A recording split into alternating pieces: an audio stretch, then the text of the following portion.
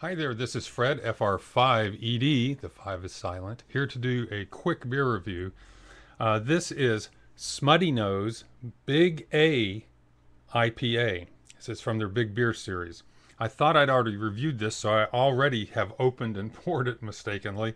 But anyway, what I had reviewed before was the Finest Kind IPA from Smuttynose, which I had one of those the other day, as a matter of fact. And I forget how I reviewed it here, but I had a pint of it at a local beer pub and wasn't that impressed with that Finest Kind.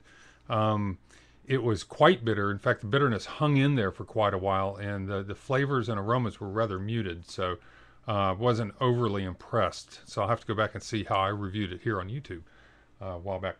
Anyway, this is a different one, Smuttynose Big A IPA. This actually is rated at, hang on a second, it's rated at a 99 on ratebeer.com, and it is rated at a 90 on beeradvocate.com. It is 9.6% ABV, and it's considered a double or an imperial IPA. So anyway, when I opened and poured this, let's pretend I'm just not doing it, it had about a two finger head on it.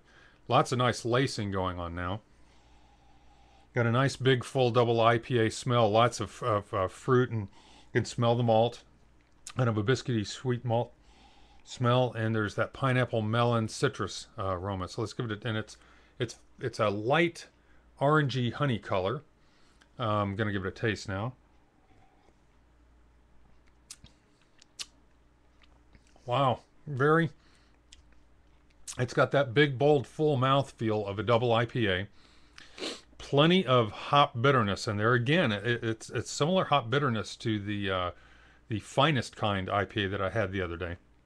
You know, it's that bitterness that really bites in there and hangs all over your tongue. I'm almost not real fond of that. I like a hop bitterness that's in there. It makes itself known, and then it tends to fade back as the flavor fades back, rather than just leaving you with this potent bitterness on the back of the tongue, the sides of the tongue. So I suspect they're using similar, if not the same hops in this one. Let me taste it again.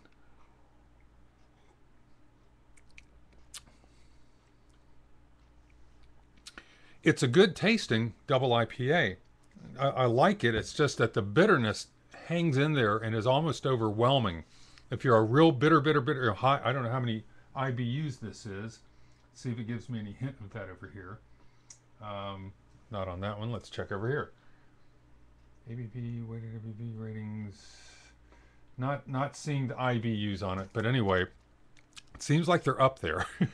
So anyway, on a 5-star scale, probably give it 3 to 3.5, 3 probably. The flavor is good. I just, you know, for being a hophead, I'm a little put off by how bitter the aftertaste is, but good mouthfeel, good aroma, good flavor.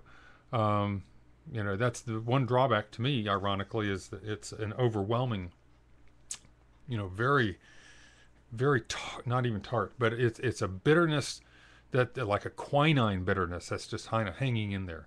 Anyway, that's it. This is Fred, FR5ED, over and out.